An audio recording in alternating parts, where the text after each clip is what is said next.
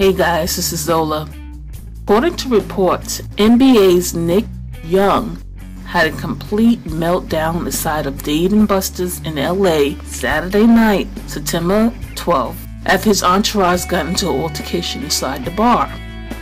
Now, according to TMZ, it's unclear what triggered the fight, but it sent him into a rage. Now, we have a little clip of a video showing him going off. We don't know what happened, but take a look. Everywhere we go, bro. Everywhere we go, bro. Everywhere we go, bro. Shut up, bitch. Everywhere we go. Everywhere we go. Every man of us come on.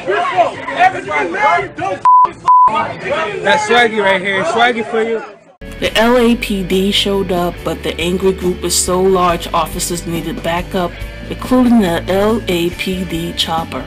Police asked the group to leave and everyone cooperated. No one was arrested. But send a comment if you would like.